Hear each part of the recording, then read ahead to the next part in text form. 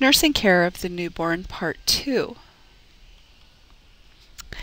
Routine blood work is obtained per physician order, but normally you're going to get a glucose level and cord blood typing. Glucose levels below 40 milligrams per deciliter indicates hypoglycemia in the newborn. We do not recommend DeLee suction routinely of gastric contents at birth because that fluid contains glucose. It's been a procedure that has been done routinely in the past, but we're kind of getting away from that now. A hearing screening is done on all infants within the first month. If an infant does not pass, then the infant should be evaluated by an audiologist by 3 months of age.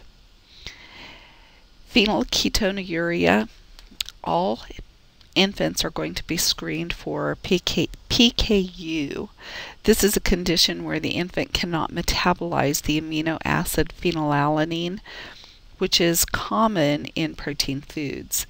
This test is mandated by state law, and every infant should be screened prior to discharge. These babies, if it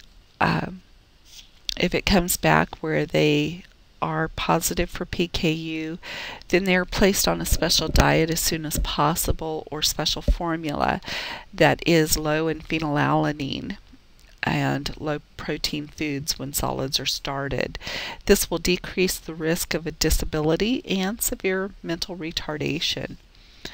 Breastfeeding is possible with these babies if labs are monitored closely. Some facilities are now monitoring or screening for congenital heart disease, and currently it's done in 9 states, and Kansas is obviously one of those because PRMC monitors for congenital heart disease. This is done with a Masimo pulse oximeter, so it's a special pulse oximeter. Congenital hypothyroidism is another screening that can be done. This is where the thyroid does not produce enough hormone and it can affect the entire body. Hypothyroidism is another cause of retardation. Galactosemia is the absence of the enzyme that will convert milk sugar to glucose. Hemoglobinopathies. This includes diseases such as sickle cell anemia, thalassemia, and these are mostly found in infants of African, Mediterranean, Indian, or South and Central American descent. Congenital adrenal hyperplasia prevents adequate adrenal corticosteroid and aldosterone production, and it increases production of androgens. So this is where the female infants may have increased masculine features. But each state mandates the infant screenings that are performed within its boundaries. Some just perform minimal ones, others perform a big workup of different screenings. But as far as required ones, PKU and hearing screening are required.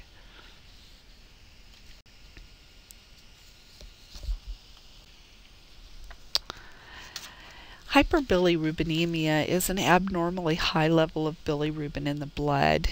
We see deposits of bilirubin in the fatty tissues, and they begin to take on a yellow coloring to their skin. Usually this is benign, and it can be treated with sunlight and increased fluids. Then the bilirubin is excreted through the feces and the urine.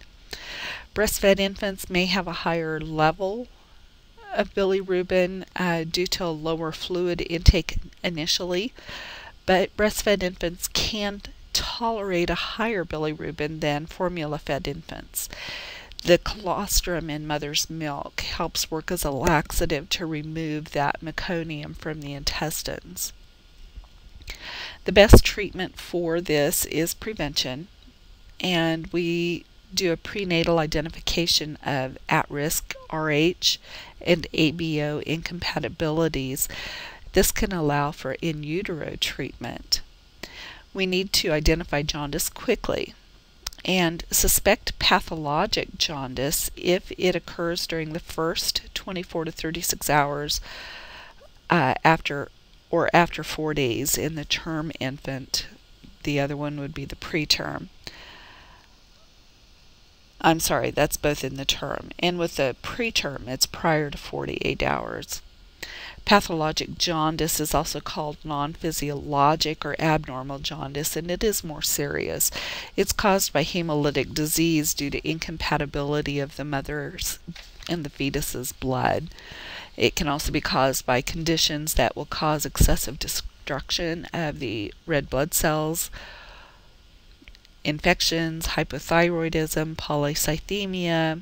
A gestational diabetic mother is more likely to have an infant that develops jaundice, or if the infant suffers hypoxia or respiratory acidosis, the risk for jaundice is increased. Term newborns can actually appear jaundiced at levels of 5 to 7 milligrams per deciliter, which really is not very high, and this is especially noted in the face.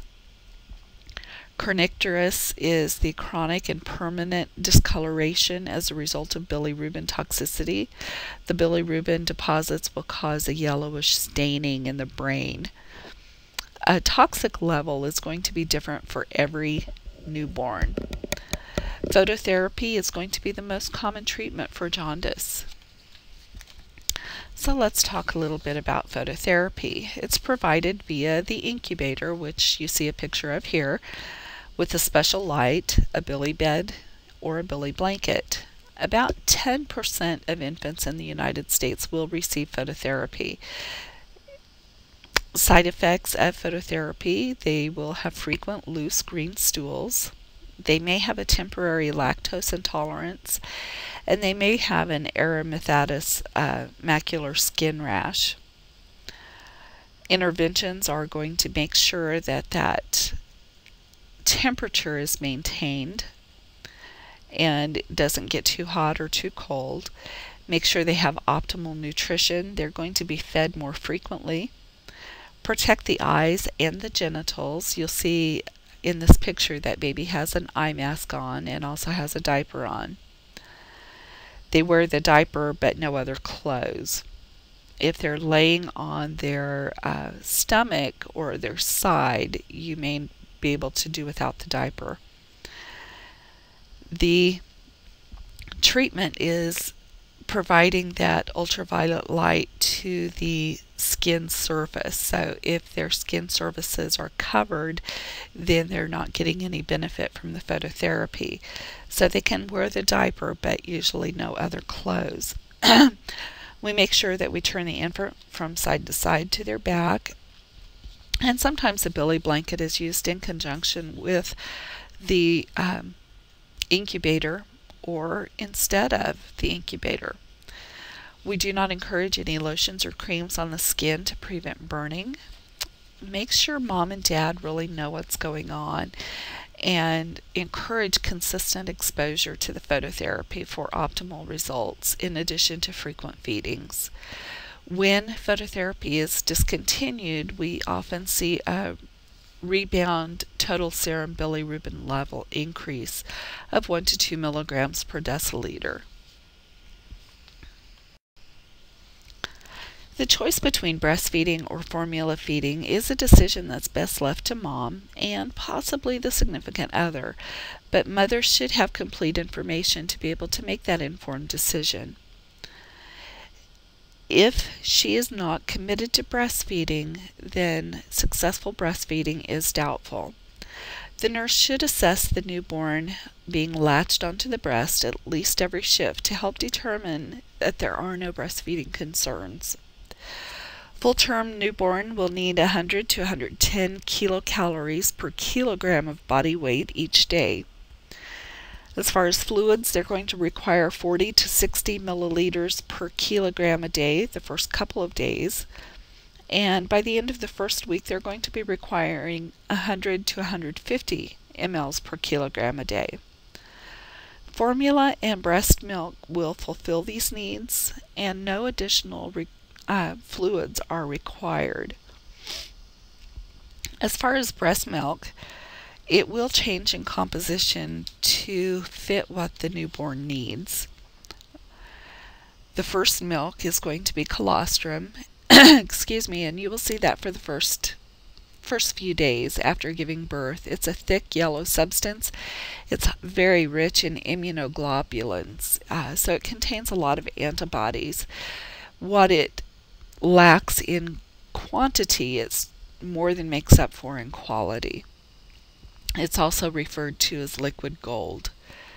The transitional milk will be the milk as it is changing from colostrum to milk, and the mature milk is what you will see after about 2 weeks of lactation. Breast milk will contain protein that the infant can easily metabolize. This is a species-specific food, so these babies metabolize breast milk very, very easily. There's also carbohydrates, with the major one being lactose, and it helps improve the absorption of calcium and provide energy for brain growth. The fat in breast milk is more easily digested than cow's milk, and this fat provides 50% of the calories in breast milk. It also has vitamins, high levels of A, E, and C, but vitamin D is low, so mother may need to increase her vitamin D intake, or baby needs to have vitamin D. Minerals will absorb iron 5 times better than those that are on cow's milk, and it also has enzymes in it that aid in digestion. If babies are going to be formula fed, the first feeding will be water.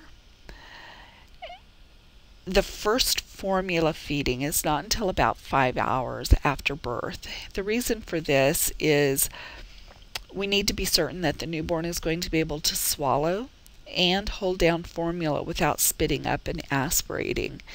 Would much rather they aspirate water than formula.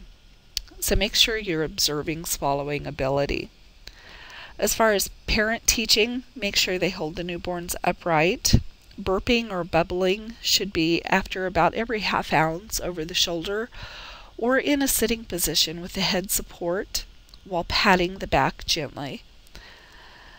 Bottles are administered at least every 3 to 4 hours, and they may take up to 2 or 3 ounces, but they may only take an ounce, and that also is perfectly normal.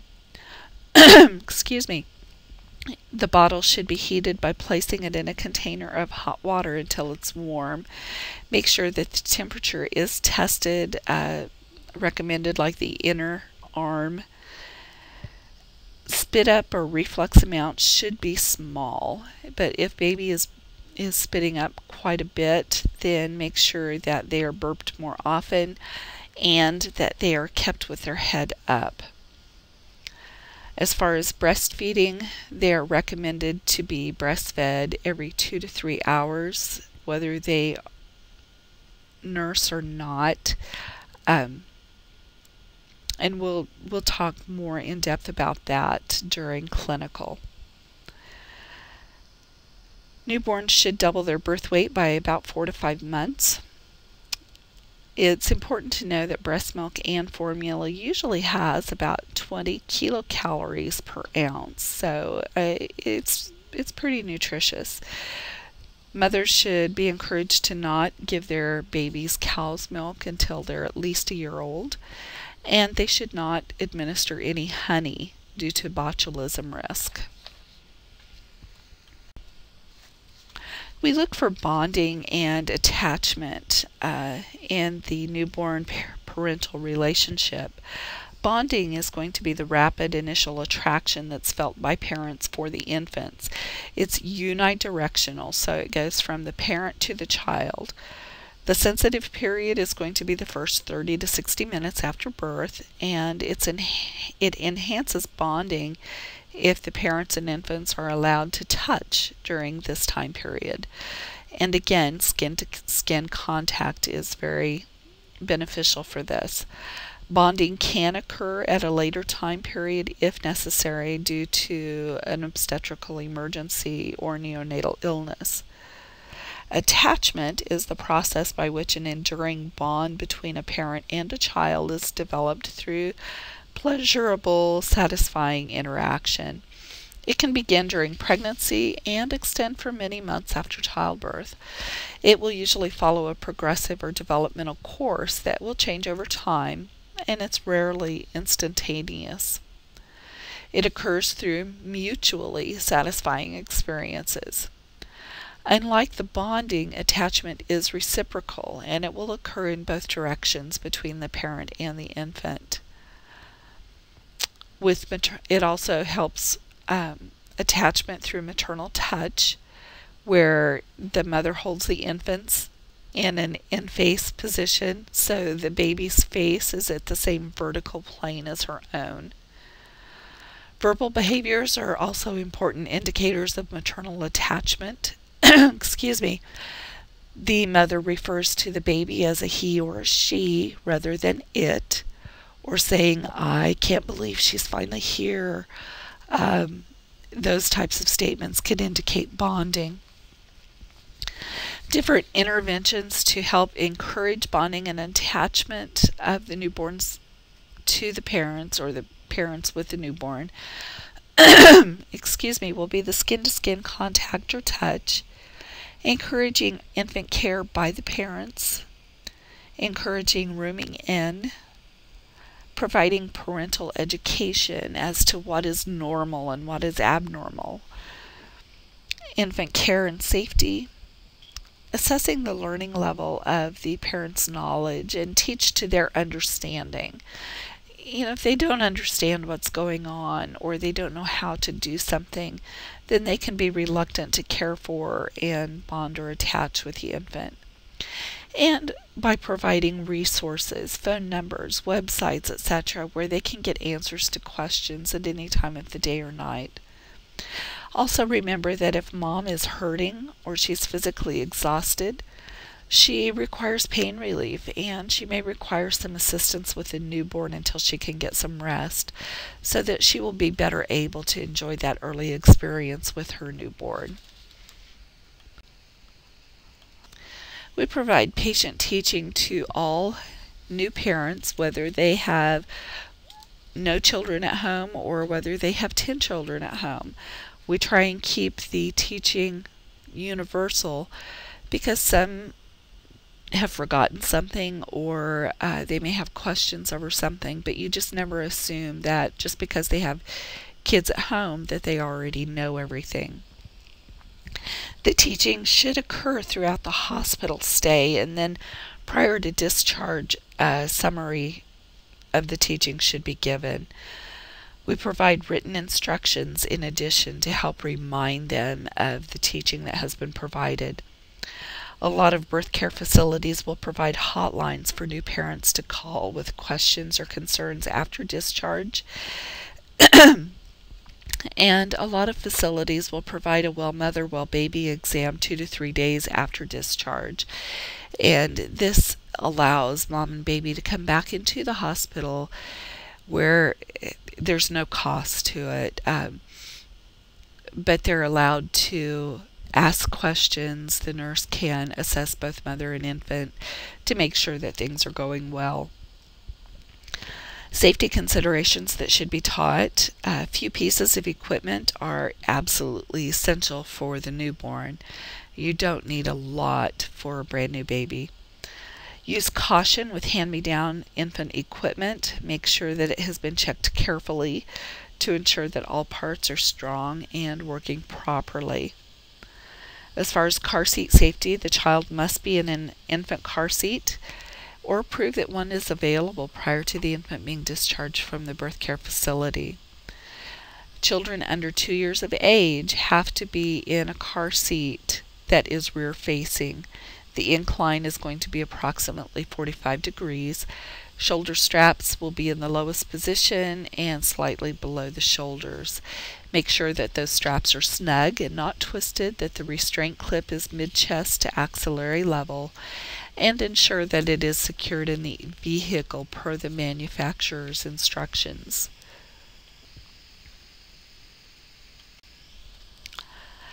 As far as crying Crying will peak at approximately 6 weeks at up to about 3 hours a day.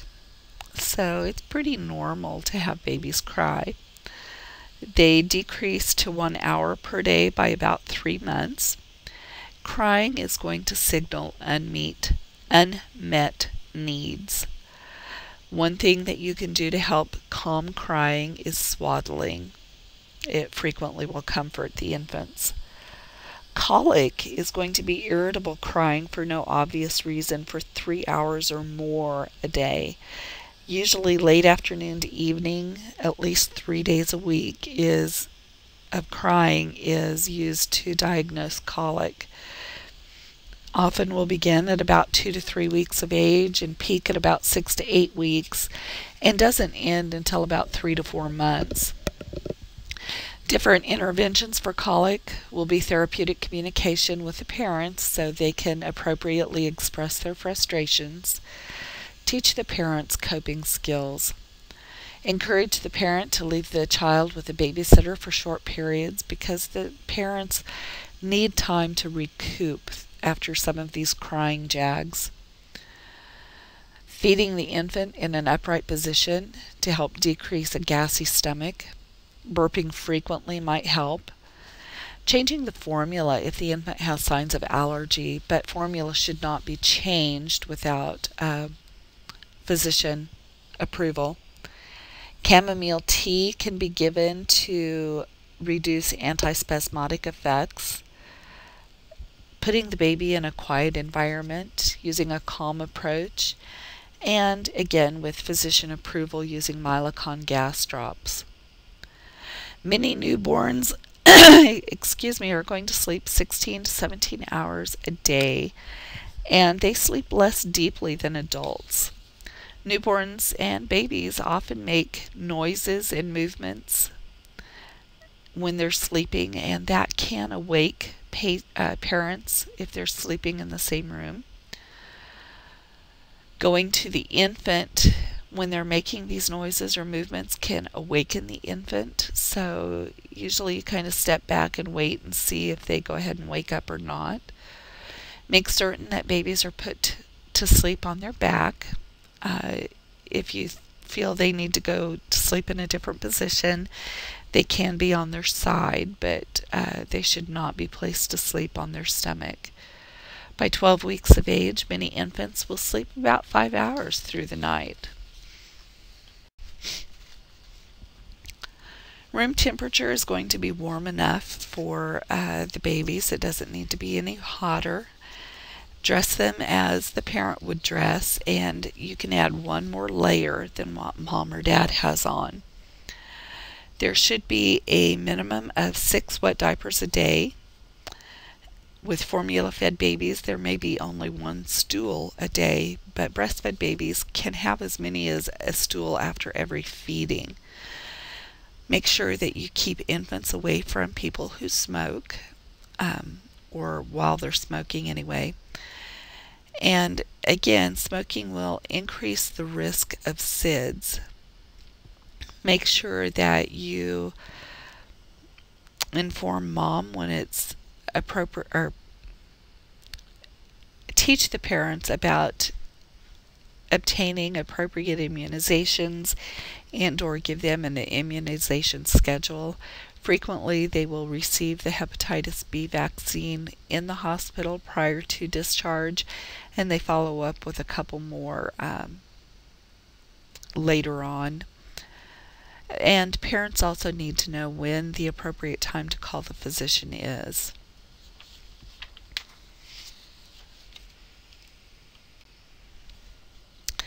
As far as peri-care, it should be done with every diaper change. Use of disposable wipes or cloths are quite okay. If there's any sign of diaper rash or redness of the perineum, then ointment may be required to help keep the stool and urine off of the skin. With girls, make sure that you cleanse front to back only and teach the parents this. With the males, if the male is uncircumcised, teach the parent not to force that foreskin down. And with circumcision, encourage them to wash it gently and again keep the Vaseline on it until it's well healed.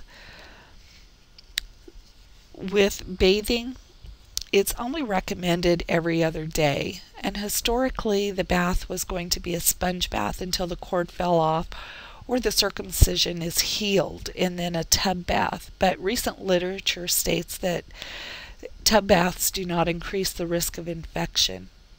So some facilities will go ahead and give tub baths. We bathe prior to feeding the infant to help avoid reflux or aspiration. Make sure that you have all of the supplies prior to starting the bath. Do not leave the infant unattended in the bath. Don't scrub the vernix off. It will absorb. Use warm water, warm room, and mild soap. Always wash clean to dirty. So you start with the eyes and the face with a wet washcloth and no soap. With the eyes, make sure that you use a clean portion of the rag for each eye. Shampoo the hair. Then you clean the trunk, the legs, and the perineum. Make certain that you wash and dry the creases and the folds thoroughly to help prevent any infections. You can apply lotion to the skin, but we don't recommend powder because of the risk of inhalation of the powder.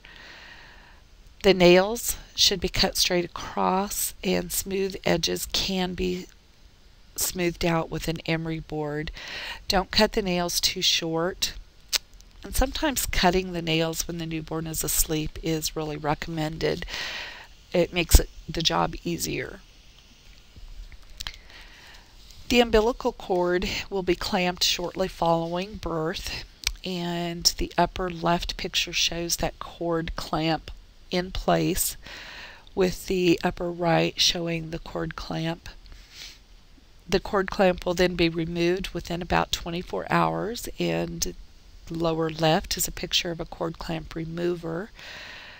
The cord will dry and fall off in approximately 10 to 14 days. It does turn brown black in about 2 to 3 days. There's a picture of that in the right lower after the clamp has been removed. Make certain that you assess the cord with every diaper change for any bleeding, foul odor, or redness at the base.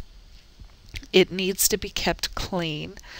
An evidence-based practice will show cleaning with water when necessary, and then keeping it clean and dry is the best method of cord care, although many facilities will continue to teach cleaning with alcohol to keep that cord dry. Make certain that you fold the diaper down below the cord until the cord falls off.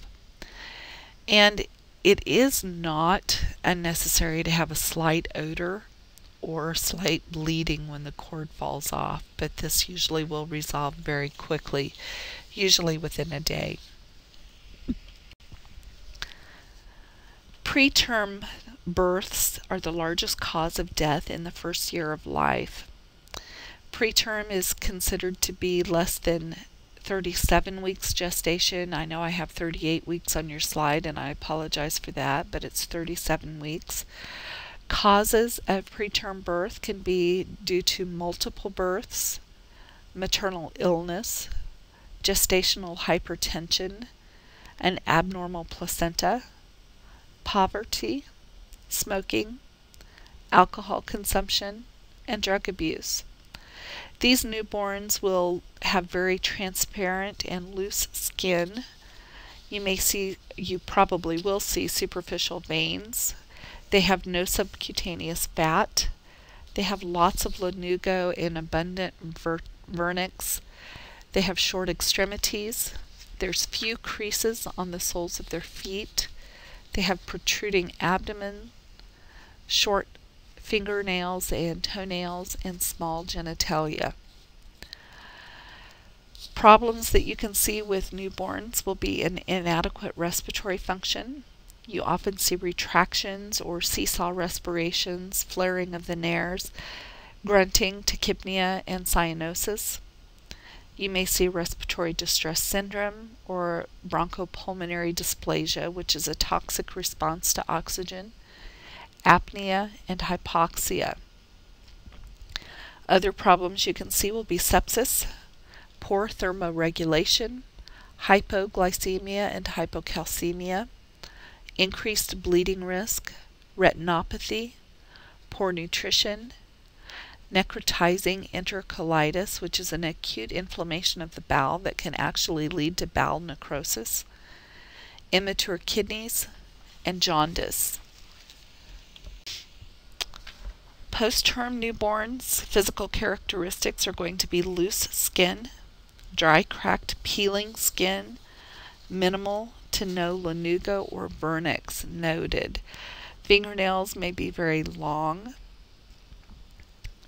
These babies have lost some brown fat during delivery, so that's why you see the loose skin.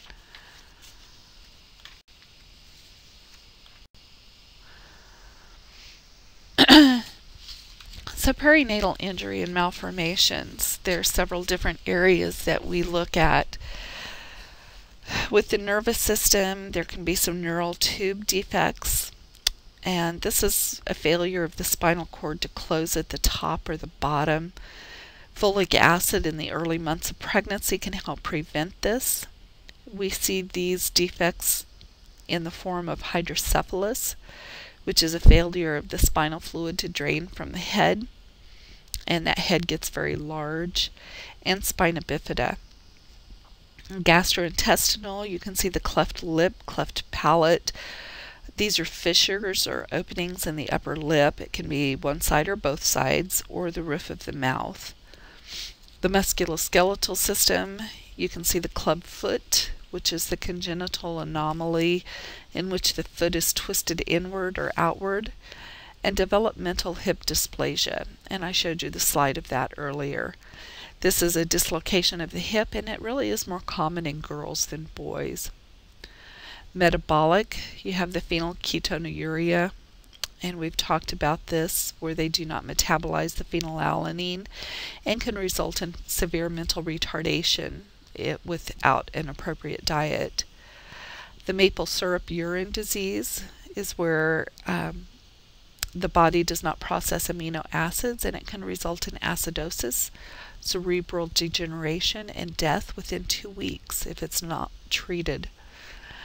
The galactosemia, where they don't process galactose or lactose, it can actually cause cirrhosis of the liver, cataracts, and mental retardation if it's left untreated.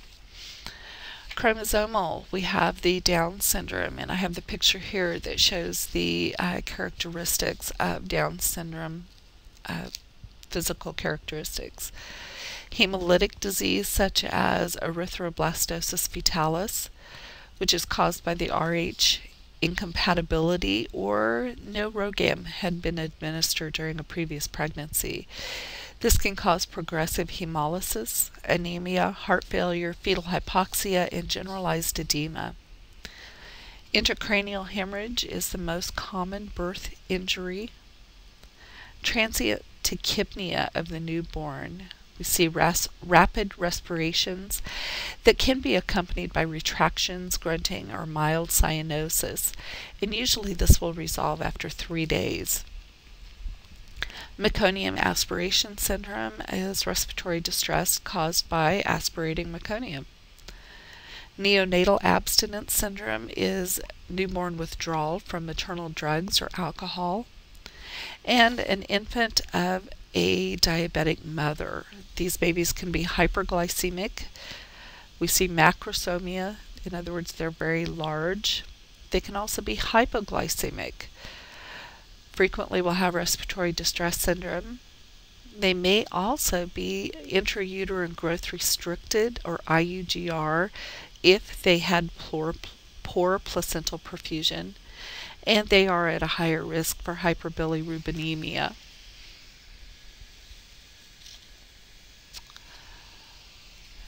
Couple of slides on some of the complications found in newborns.